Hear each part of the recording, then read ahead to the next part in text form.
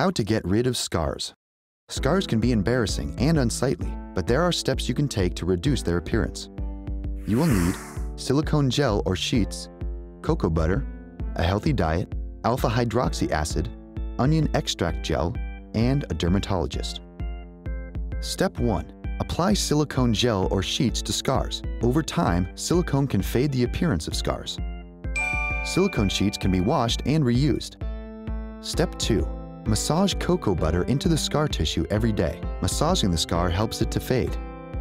Step 3. Treat your skin well by eating antioxidant foods and by cutting sugars and starches from your diet. Step 4. Use alpha hydroxy acid treatments that strip off dead skin to reduce the appearance of acne scars and wrinkles. Step 5.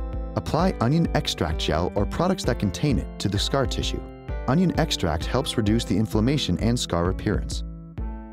Step 6. Consult a dermatologist to see if steroid injections, dermabrasion, laser resurfacing, or other procedures are right for you.